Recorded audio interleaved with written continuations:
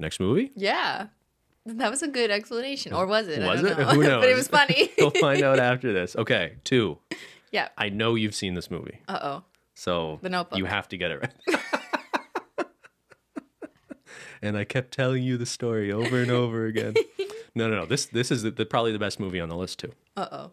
Right, there's this guy. He's kind of a loser. Can't find a girlfriend. Can't be in a relationship. He's going to work one day and he's just like, fuck it. I'm going to ditch work and I'm going to go to the beach. So he goes to the beach and there's this girl on the beach. She's kind of quirky, kind of weird. Strike up a conversation on the train back into town. And they're both like super weird in different ways, but very like complimentary, almost like they're meant to be together. Mm-hmm. So they start dating. This is so many movies, Ben. How will I guess? So they're dating and everything's amazing and it's fantastic. But over time, the relationship starts changing the way a lot of relationships do. They start focusing less on the things they love about each other and more on the things that bother them about each other. He's too needy.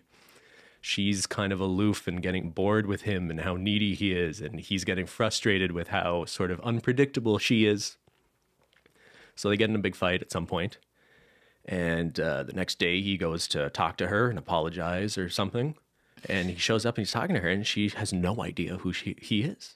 She's like, it's as if they never met. What? And he's all confused. So he goes home. He's like, I don't understand what's going on here. She's acting like we've been dating. She's acting like we don't know each other. So he doesn't know her? She doesn't remember him at all. Okay. So he goes home. He's talking to his friends. He doesn't know what to do. And one of his friends says, like, I'm not supposed to tell you this, but she got this experimental medical procedure done to erase all her memories of you. Okay? We did watch this, but I can't remember. I'm trying to remember. Okay, keep going. Pretty unique concept, right? Yeah. So he goes into this doctor, like, what the hell did you do to her? And he's like, can't really tell you what's going on. You shouldn't have found out about this, but at our office, what we do is we help people forget whatever they want to forget. So he's super upset about this, that she would choose to do this, but he decides, like, I need to get over this relationship too. So he's like, I want to undergo this procedure too. So he gets hooked up to their machines. They do it at home. He had to sort of tell them and describe all these memories of her and their relationship so that the technician can come in, go into his memory, and delete all these memories of her. So he'll wake up and have no remembrance of her and the relationship. Mm-hmm. So as they're doing this, you see it from the perspective of inside his mind as he's reliving these memories with her as they're sort of disappearing. Mm-hmm. Very artsy, beautiful. And he realizes as this is happening that he doesn't want to lose these memories. So he starts trying to run away from this process happening in his mind by hiding deeper into his subconscious and trying to hide her in the corners of his mind and memories that he didn't describe to the technician. So he goes to his childhood and different feelings, not of love and relationships, but he's trying to find other feelings and emotions in his head where he can hide her away. But ultimately, it's not working. And as he's sort of sharing his last memory of her, where they first met, he tells her they promise each other that they'll find each other at the beach. So he wakes up, and we're back at the beginning. He's going to work, lonely loser guy, going to work one day, and he just decides, I'm not going to go to work today. I'm going to go to the beach. And he sees this girl on the beach, and she's weird, and they strike up a conversation. We're back at the beginning here, right? So they start dating. But somehow, it's too confusing to explain why, they find out that they underwent this procedure, each of them. So they find these tapes of them explaining to the doctor why they decided they wanted to forget each other. So they're listening to this tape, and it's him saying, she was too unpredictable and not considerate of my feelings, and she would just disappear and not come home. And she's going, oh, he's boring. I'm kind of getting sick of how needy he is. It's just not working out. And they feel like they've just met again. They don't have any memory of this, and they're just like in the infatuation of just starting a relationship again. But they're hearing this tape of them describing why their relationship didn't work out. Why are they watching this tape? So they're hearing this tape because a woman who worked in the office that helped people get this procedure decided it wasn't ethical to do. So she sent the tapes out to all the patients who had undergone the procedure. So they listen to this tape and she goes, oh, okay, like this isn't going to work out. This is too weird. And she leaves and he chases her down thinking like, you know, I don't feel any of these ways now. Like I hear what we're saying, but like we haven't really experienced that yet. We don't remember any of that. And like clearly we underwent that procedure. There must have really been something here for us to even want to go through that, right? And she's doubtful and she's just not sure if she's worth it. And she's like, it's probably going to end in heartbreak.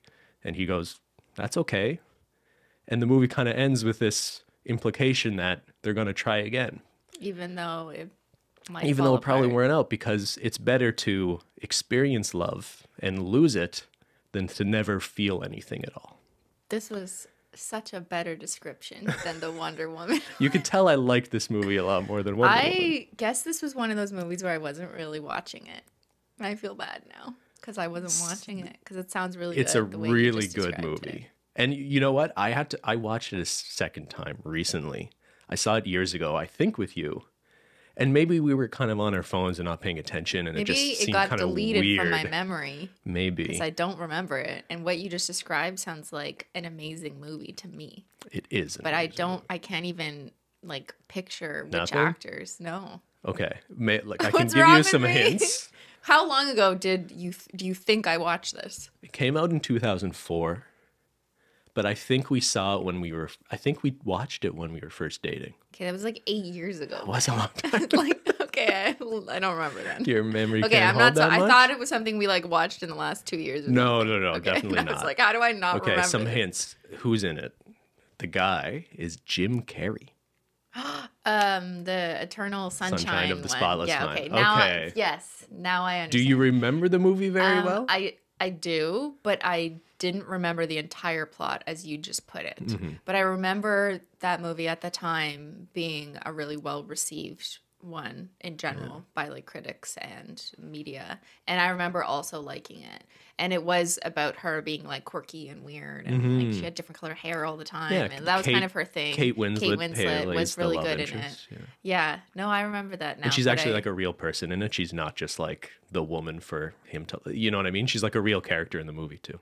Yeah. Yeah. That was a good movie. And you watched it again recently? So I saw it on the plane, on my 15-hour plane ride. I'm browsing through their catalog, so I watched that again. It was really good. I'm getting a little emotional on the plane. It's probably the altitude, you know. That is a good story. It's a really good movie. And just the way it's made, their depiction of his subconscious or him like the memories disappearing is just incredibly creative and well done.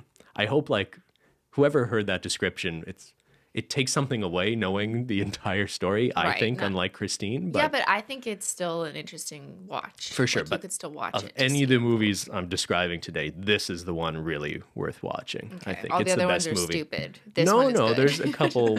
There's one other good movie here. Okay. What do you think of that technology if it were to exist? The ability to selectively erase memories.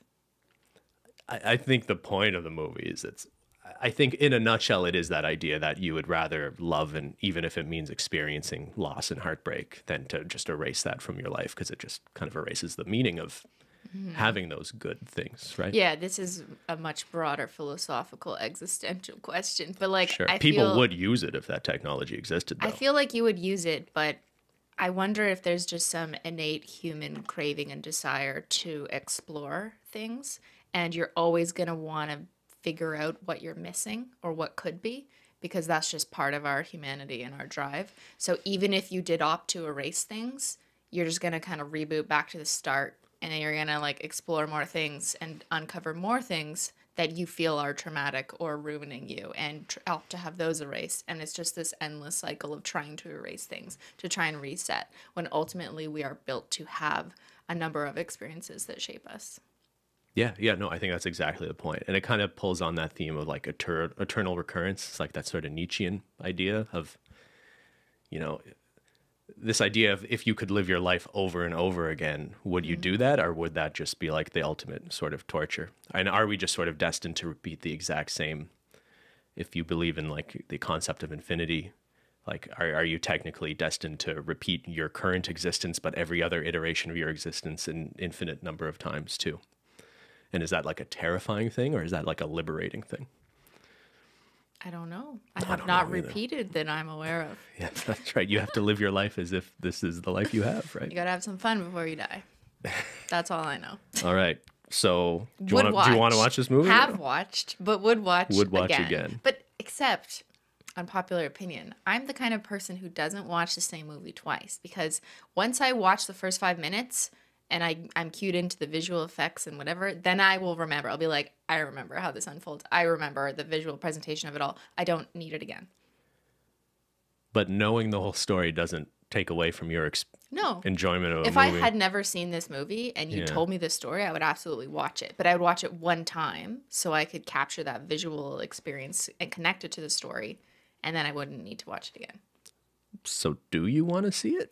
Well, I don't need to see it again because I have seen it. And if I watch the first 5 minutes, my brain would remember the visual unfolding of the hour long. You just need a hard reset, a reboot. Control, But, like, Alt, Delete. It's like sometimes your computer can't find something, you know? So you have to go to the search bar. And when you search for the keyword, then you know where it is. That's how my brain works. Yes, dear. What? Okay.